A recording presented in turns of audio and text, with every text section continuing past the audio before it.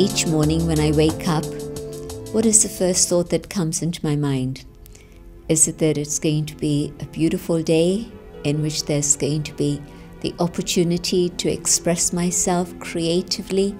And am I inspired to do something that's going to be very beautiful? Or is it that I begin the day with a sense of, well, who knows what's going to happen? Or is it even worse? Is it that, oh my goodness, yet another day? Can I guarantee what sort of mood I wake up with and how my day is going to turn out? Yes, definitely. When I understand that my feelings, my emotions are very much connected with my own inner world, then I start taking responsibility to make sure that my feelings are positive and healthy.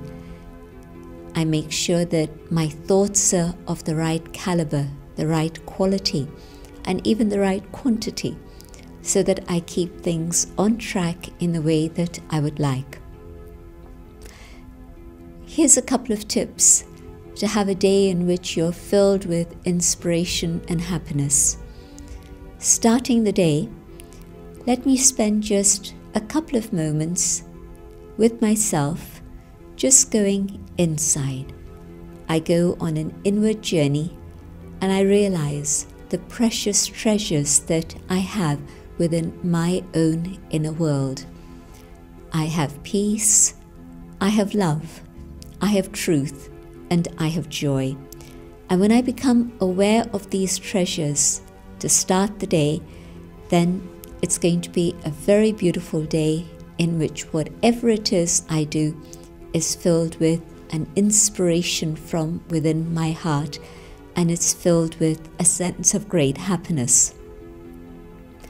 The second tip to be able to start the day in the right way and keep things on a beautiful track, let me count the blessings of my life. There are so many things that I have that I can be grateful for. And when I count all those things that are in my life, which I didn't make happen, but they happened. They came to me as a gift from the universe, from life. And when I count those blessings, I feel very, very full and rich within. And I begin the day with great happiness. Try these two things just over the next week and see what happens in your life, and I know that you'll feel like I do, inspired and very happy.